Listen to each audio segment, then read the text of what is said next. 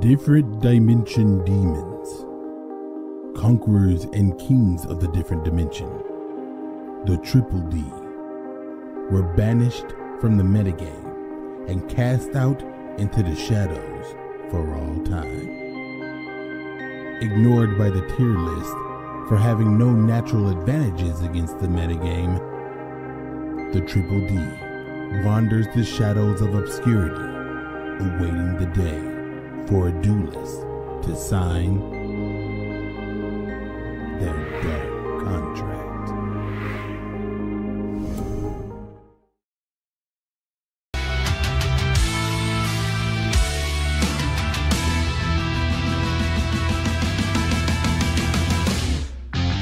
Sit back, enjoy the ride. We're on our way. One track, no turning back. Forget yesterday. Unknown destination, aiming for the sky. So high, so high, so high. Killing frustration, we're doing it all to survive the nightfall. When you fight against the time and you're about to lose your mind, it's easy to cross the line. There's no answer as to why when you look death in the eye. Either you live or you die. You live or you die.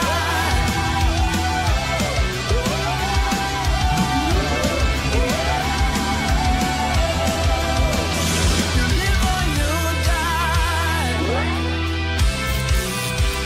You live or you die. Live or you die.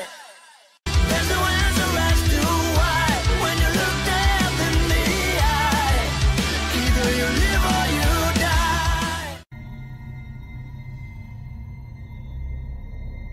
Slime, Howl, Dragon. If you want to play Triple D, this is a combo you must master. But against this meta, it's not enough. On the first turn, indestructible monsters with 3,800 stats are commonplace. I need to find a way to take my game to the next level, or my method of dueling dies here and now. I sought the dark contract for its secrets and its power is rooted in darkness. For the Triple D, each duel is like a duel quiz, each opponent a problem to be solved. It was with that realization I discovered the truth. To preserve my method of dueling and to honor my beatdown style, I'll need to surpass my limits and find new combos for the Triple D. This is why I signed the dark contract. Behold, this is the power of my different dimension demons.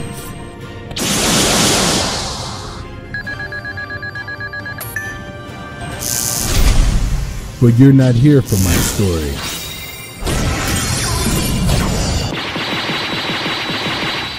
You want to see more of my new techniques. Very well. High King OTK! With the power of the High King, I can overwhelm my opponent. Beowulf OTK! With the power of Beowulf, I can pierce through my opponent's defenses. Archimedes OTK! With the power of Archimedes, I can break through your defensive barriers. And the most powerful spell of the dark contract, Invocation! With the power of the Invoke package, my Triple D fusions have no limit!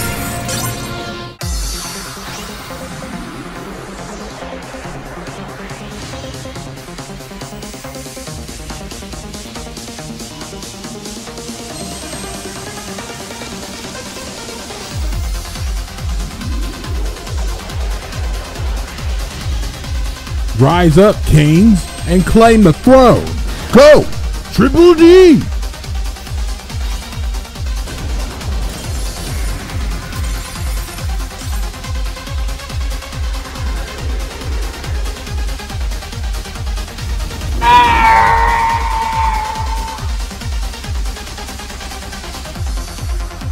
Card deck, turn 1 grass. It's Witchcrafters. This is their combination. But I only need 1 card. Sorry, my Forbidden Chalice spell negates Verane's effect. You can never stop true kings.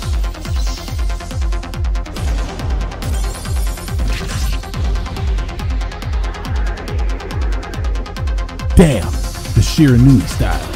This is the Triple D's worst matchup. Back row, monster protection, monster destruction. This is the versatility of the Shiranui style. However, I have a few tricks of my own.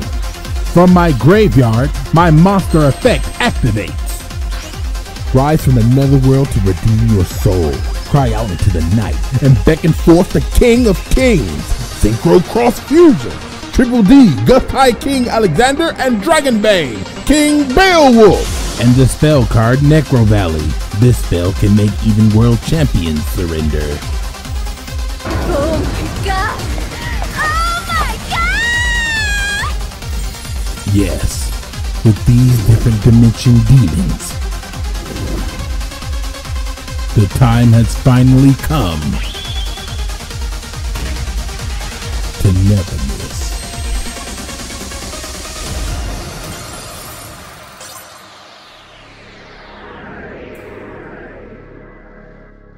Dueling Log, August 15th, 2020. Today is the day.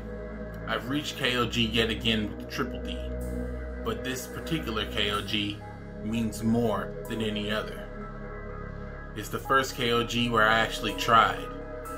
I tried to defeat the meta at its strongest because I was challenged by viewers who wanted to see if the Triple D had what it takes to make it to a KOG.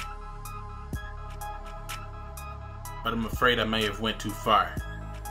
In order to be successful, I had to tech powerful cards against this meta.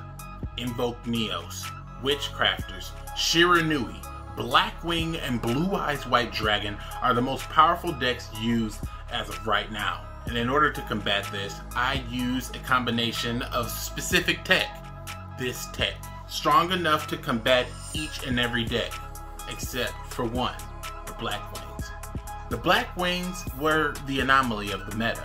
Even though it wasn't the most popular deck out there, it was one that really came down to a coin toss. Depending on who went first, the second player would have the full advantage. Triple D versus Blackwing. You know how that ends up. Somebody's gonna get 3 monsters on the board and attack for game.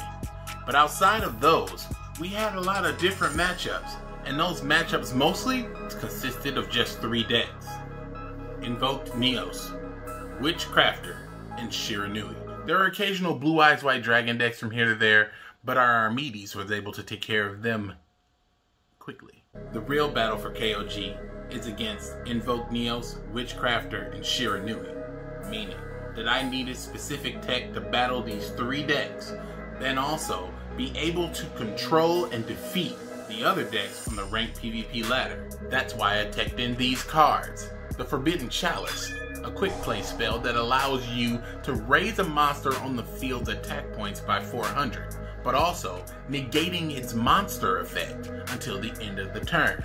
Meaning, if you're cursed to go first with the Triple D, you can set your Forbidden Chalice to stop the plays of the Witchcrafters, Blue Eyes White Dragon, or Shiranui. But honestly, the Forbidden Chalice does come with its weaknesses. Against a deck like Blackwings, it's hard to survive. Additionally, I'm using the field spell card known as Necro Valley. Now this is a powerful and controversial card. This card can allow you to lock your opponent's graveyard out and also prevent them from changing attributes or types in the graveyard, meaning the Invoke deck, Witchcrafter deck, Shiranui deck, and Blue Eyes White Dragon decks will all be punished hard by this field spell. the best time to use it is, of course, directly after you have completed your Triple D summoning combo. Also, I'm using Archimedes. Now this powerful synchro monster is something new and out of the ordinary. By using DD Swirl Slime and also DD Night Howl, I can use these monsters as synchro materials to summon Archimedes. And once Archimedes is on the field, I can banish my DD Swirl Slime to special summon a high-level monster from my hand. With 3 high-level monsters on the field, you know what skill I'm gonna activate. And when it's over, Archimedes has 3,200 attack points. And don't forget about this powerful combination. I'm using Alistair the Invoker, along with Invocation and Purgatorio. These 3 cards allow me to be more versatile than ever in my Triple D deck, allowing me to boost my monster's attack points from my hand to surprise my opponent, while also giving me the ability to have an additional spell card that is searchable to fuse my Triple D and Double D monsters together. But maybe here is the most powerful, if not the most clever, of the invoked package. Because we are using Triple D Flame King Genghis, if he's ever removed from the field or destroyed, I can use his sacrifice and fuse him with my Alistair the Invoker to summon Purgatorio to attack for gain. But unfortunately, Purgatorio never really hits the field. He's subject to Canadia. He's subject to many a back row, which allows me to extend my Double D and Triple D plays to attack for gain. And for now, that's all I have.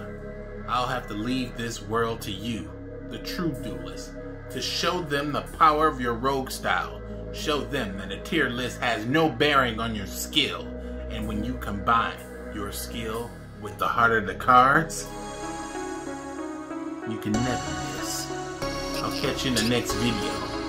And as always, keep it dank.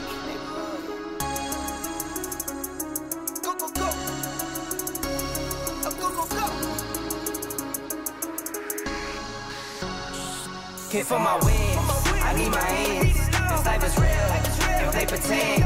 Game off the bench, I get it in, I get it in.